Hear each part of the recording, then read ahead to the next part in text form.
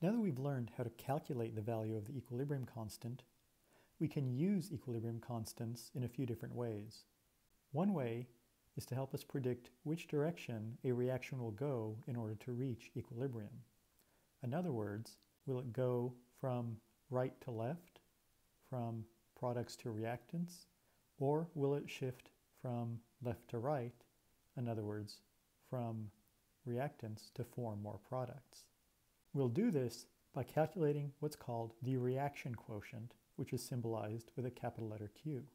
The reaction quotient is determined by substituting the concentration or pressure values at a specific point in a reaction into the equilibrium constant expression.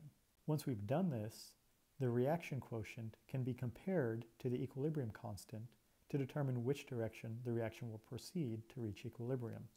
When we make this comparison, we should use the equilibrium constant on the left and the reaction quotient on the right. This is actually alphabetical as well.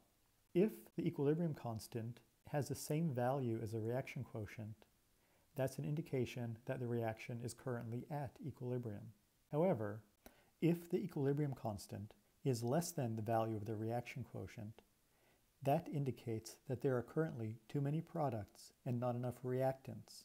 Because of this, the system will shift to the left to use up some of the products and to form more reactants.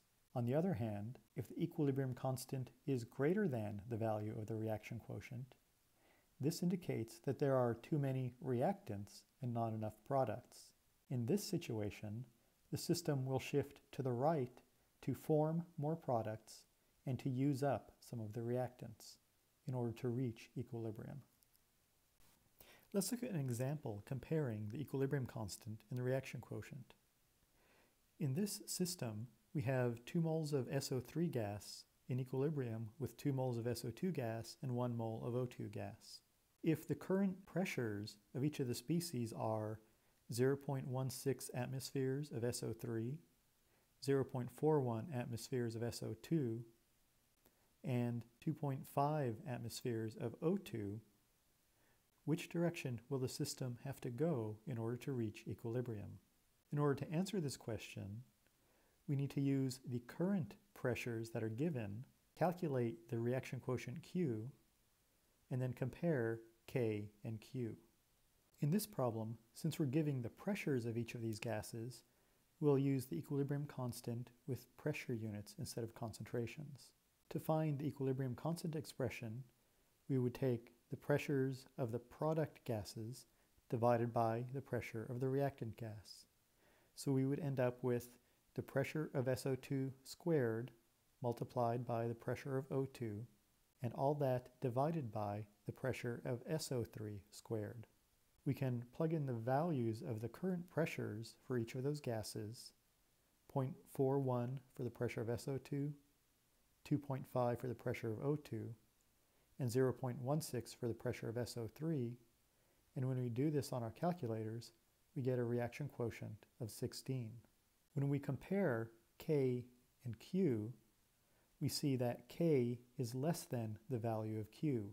This means that the reaction moves to the left. In other words, it moves to form more of the reactant, SO3. By now, you should be able to describe the differences between an equilibrium constant and a reaction quotient, specifically in terms of what kinds of concentrations or pressures are used to determine either one of them. You should also be able to use the reaction quotient to determine which direction a system will shift to reach equilibrium. Finally, you should be able to describe a system with a reaction quotient either greater than or less than the equilibrium constant in terms of the relative amounts of the reactants and products compared to the equilibrium amounts.